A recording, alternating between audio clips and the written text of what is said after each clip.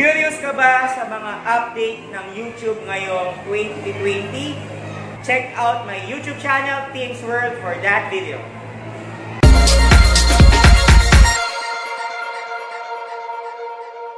What's up mga katropa peeps? Welcome back to Teens World. And for today's video, we are going to talk about the important updates of YouTube for all creators this coming 2020. Ang application po nito is January 2020, but as early as this month ay nag-abiso na po ang YouTube about this. And para matutunan natin yan, check out this video. So first and foremost, alam naman natin that YouTube is one of the most known search engine in the world. And pangalawa lamang siya sa #1 search engine sa mundo, which is Google, na alam naman din natin na yung Google ang may-ari ng YouTube. At dun sa recent na law sa Amerika, yung COPPA, ay kailangan comply or sumunod ng YouTube sa pagbabago nito. Kaya ginawa niya ang mga updates na ito. So ang apektado ng update na ito ay ang mga bago mong videos, mga old videos na upload mo na noon, at ang iyong monetization. Kaya importante pag-usapan natin ito. According sa Children's Online Privacy Protection Act or COPPA ng Amerika, tatanungin tayo ngayon ni YouTube kung yung ating video is for or made for kids or not. So yun yung bagong settings ng YouTube. Gagamit ng machine learning ang YouTube para i-check yung ating mga videos kung ito ba ay made for kids or not. Pero gaya nga na sabi ng YouTube, since ito ay machine learning, hindi po ito perfecto. Kaya nakasalalay pa rin sa ating mga content creator kung ang ating bang YouTube video ay made for kids or not. At alam naman natin sa sarili yon. Kaya doon pala, kailangan ma-set na natin ng tama ang ating video. At may set natin to sa channel level, which is ang cover nito ay yung buong channel mo. Ibig sabihin lahat ng videos mo from the start until the sa new, at yung video level. So in other words, in each video, pwede mong iset kung if it is made for kids or not. So simula sa January 2020, every time na ang content creator ay mag-a-upload ng bagong videos, tatanungin na agad tayo kung ang ating video is made for kids or not. Pero kung hindi ka pa nakakapag-set ng ganon, automatic kung ano yung sinet mo sa channel level, yun yung susundin ni YouTube. So may mga ways on how to set it, and iba po ang pagsiset ng made for kids for the channel level at made for kids for each video level. So importante alamin natin kung ang ating video ba ay pangbata or made for kids or not. Number 1 is yung ating subject matter.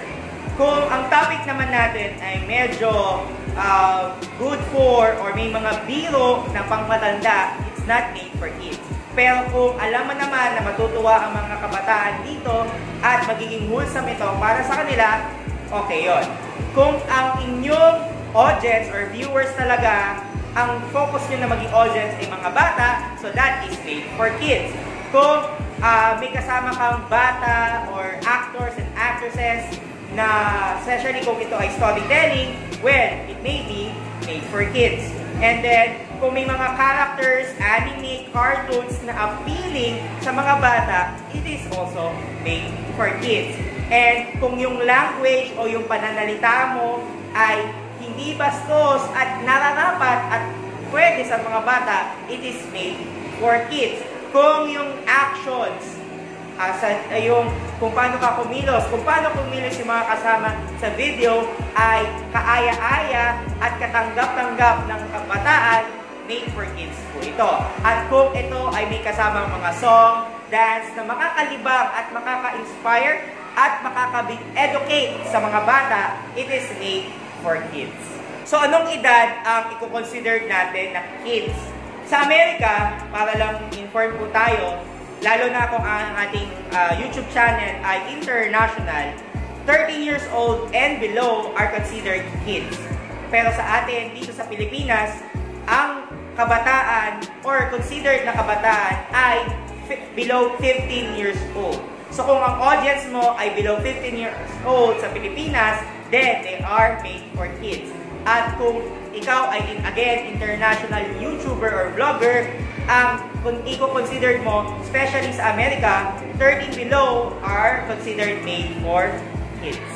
So ano nga ba ang pagkakaiba kung ang iyong video or channel ay considered or sinet mo as made for kids?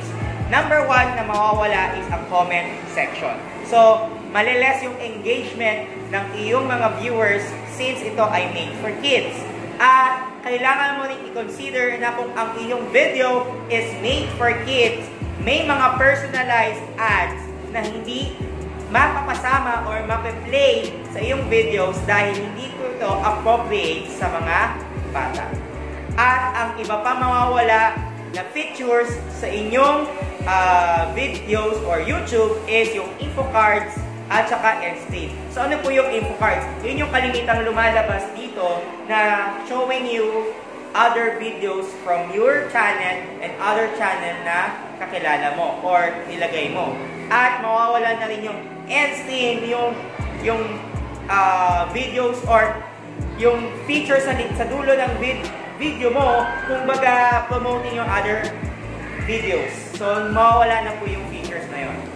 Mawawala na rin ang iyong stories, community tab, notification bell, at saka hindi na rin masisave ng inyong mga viewers ang inyong video sa kanilang library at hindi na rin nila maseselect yung watch later sa iyong videos kung ang iyong vlog or video ay isinet mo or channel mo ay isinet mo for made for kids. Kung sakaling gumawa ka ng videos at nalimutan mo na mag-set kung ito ba ay made for kids or not, si YouTube na yung automatic na magse-set nito para sa iyo. Pero kung mali yung setting na ginawa ni YouTube, yung tingin mong hindi naman talaga siya made for kids or tingin mo made for kids pero sinet ni YouTube na not made for kids, pwede mo siya baguhin. Kaya lang, konting ingat tayo mga kapatid, mga ka-COPPA peeps, dahil pwede po tayong ma-community strikes dahil po dito sa mga pagbabagong ito. Kaya una, maging maingat sa pagsiset natin. Isipin natin mabuti kung ito ba ay made for kids or not according sa mga nabanggit kong mga updates. At kung nagkaroon naman halimbawa ng pagkakamali si YouTube ng settings para sa iyong video, pwede ka namang mag-dispute, especially kung ikaw ay considered na community strike dahil sa topic na ito. So, again, pwede kang mag-send ng feedback kay YouTube para itama kung ito man ay considered niya na YouTube or community strike. Kaya muli mga ka-COPPA peeps, kailangan po natin mag-ingat at pag-aralan mabuti ang bagong update ng YouTube para sa 2020. Ako, para sa akin, maaaring maging mahirap din ito para sa akin at maaaring maging mahirap ito para sa inyo.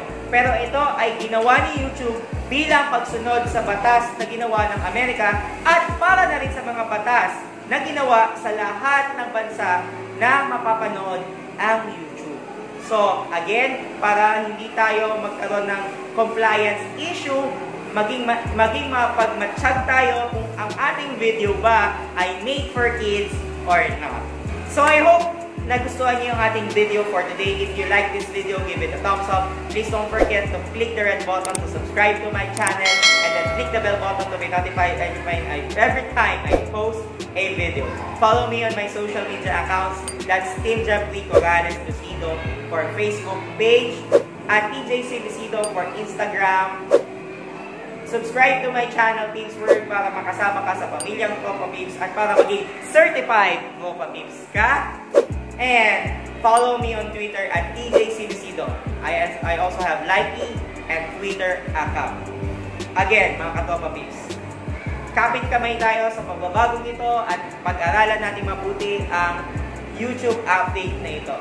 Always remember mga ka-COPPA Peeps, keep dreaming and keep living. And see you again mga ka-COPPA peeps.